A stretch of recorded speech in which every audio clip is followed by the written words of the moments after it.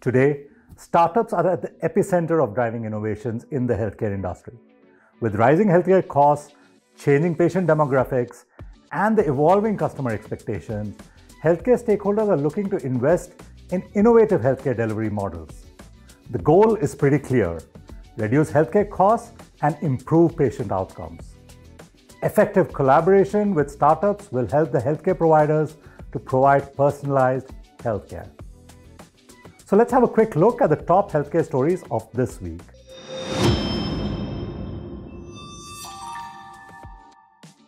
Let's start with the latest on the COVID-19 vaccine. UK has finally started its mass vaccination program.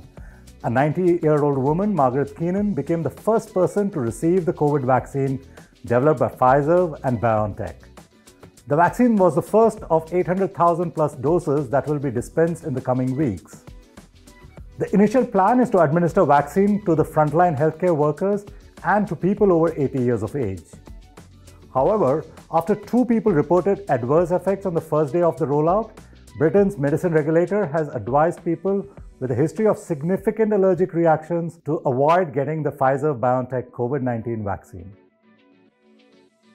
Well, that road bump aside, after UK, US is now gearing out to roll out the COVID-19 vaccine within the next few days. In fact, by the time you get to see this, the first person in the US would have already got the vaccine.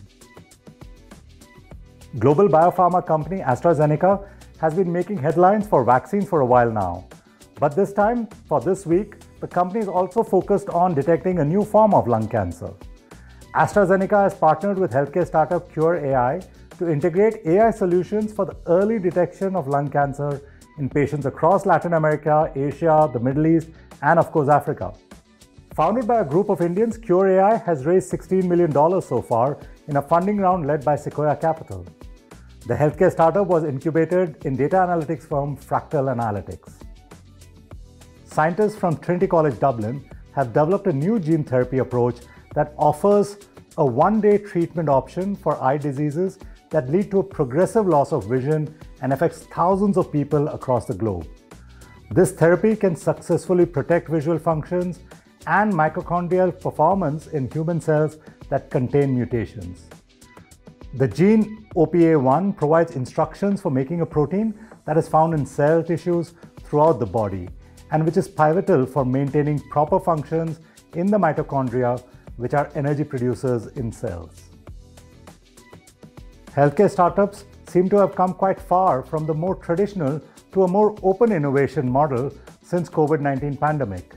Singapore-based medtech company CellID has developed a palm-sized portable genetic test kit for COVID. Known as Quiz PCR Biochip, the test kit can detect various viruses at any time using an app.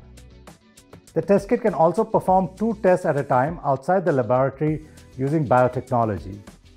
And a QR code on the biochip helps healthcare providers with quick identification and a faster delivery of the results electronically. Israeli medtech startup BrainsGate has raised $14 million to treat ischemic stroke from BNP Joint Capital Fund and other existing investors. A medical devices company, BrainsGate develops therapies for patients suffering from central nervous system diseases with a focus on the treatment of acute ischemic stroke. Now, accessing quality healthcare is the birthright of every individual. But this doesn't hold true for a majority of people in rural India.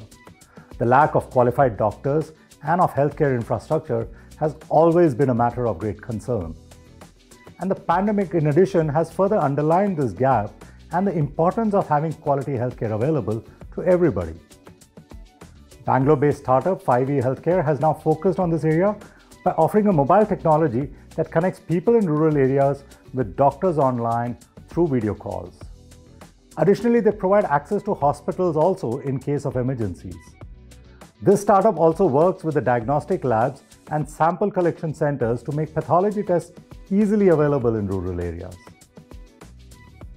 A Boston and San Francisco-based digital therapeutics startup, Pear Therapeutics, has raised $80 million funding from SoftBank in a Series D round. The startup offers app-based therapy and tracking tools for patients in treatments for insomnia and substance abuse. Pear has recently launched its third FDA-authorized prescription digital therapeutics for the treatment of chronic insomnia. The company claims that its FDA-authorized products are currently addressing a very large market in the US, and with more than 20 million patients suffering from substance abuse and opioid use disorders, there's more than 30 million chronic insomniacs in the region. Well, that's a wrap for this week's episode. As always, next Monday, we'll be back with more healthcare updates. Till then, stay tuned and don't forget to subscribe to Global Healthcare Archives by Medvarsity.